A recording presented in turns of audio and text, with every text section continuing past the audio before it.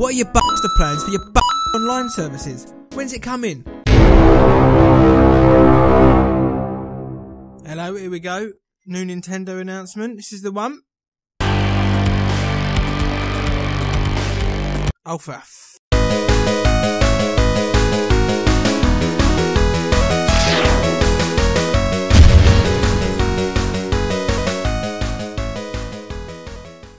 Alright, so it isn't what I wanted, but to be fair to Nintendo, they did say in advance this was going to be an announcement about a game for kids, so I knew it weren't going to be about the online stuff. Instead, what we have got is Nintendo Labo, which is a cross between a video game, a toy, and menial factory assembly work. Nintendo Labo is a range of new games that comes with a DIY cardboard peripheral kit, kind of like IKEA flat pack furniture, but for game controllers. There's two kits, or Toy-Cons as Nintendo are calling them, available at launch in April. A variety kit which allows you to create a range of objects, including a fully functional 13-key piano, a motorbike, and a camera.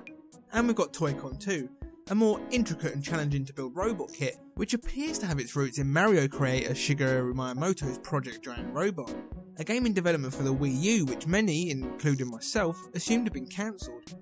And my honest first reaction to this announcement is, I want them all! If I'd have seen this when I was a young lad, my mind would have been blown harder than that time I put with Branston pickle all over the microwave. I used to build cardboard robots all the time, empty cereal packets and those bog roll tubes. If I'd have thought I could have brought those creations to life in a video game, I would have shit my pants in excitement. For me personally, I can't think of another company that can elicit the same kind of childlike wonder out of me than Nintendo. And considering their past, it's not surprising. Once upon a long time forever ago, Nintendo were a toy maker. In the 1970s, they even produced a line of cut-out paper modelling toys, unimaginatively called Paper Model.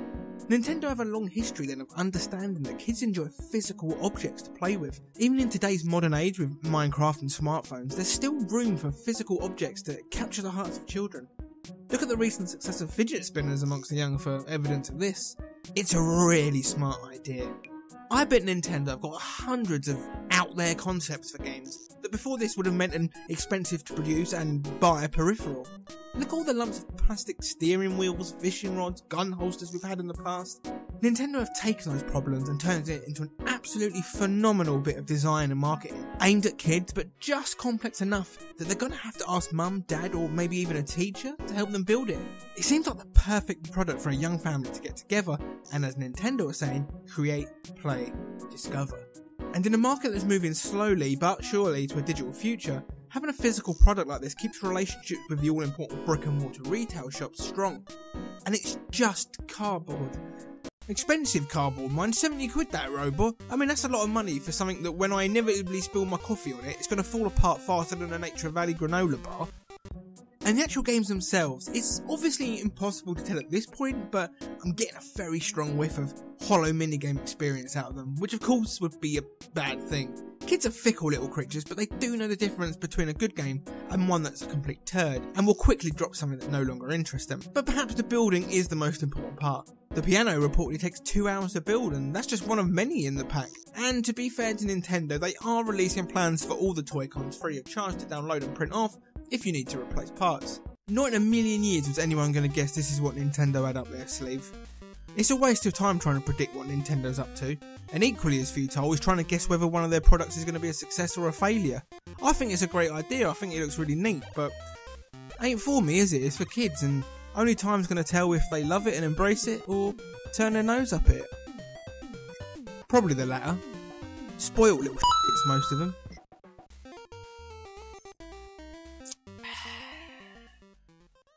Hey, thank you for giving me your time once again. As always, it's really appreciated. I'm going into week 3 of this channel now, so I'm still new, and all of your feedback, your comments, and your subscribes are a real valuable source of information and motivation to keep doing this. So, but honestly, thank you. Labo, what do you think of Labo? I like it, but what I'm hearing a lot is it's neat, but it's not for me. I like it. It's a cool idea, but it's not for me. So, is it for you? Do you have kids? Do they like it? Yeah, I like it. I think worst case scenario is I get a good couple of days of fun building stuff, and then I'll trade the game in and get most of my money back. Anyway, do let us know what you think. Give us a subscribe and all that, and I'll see you next time. Ta-ra.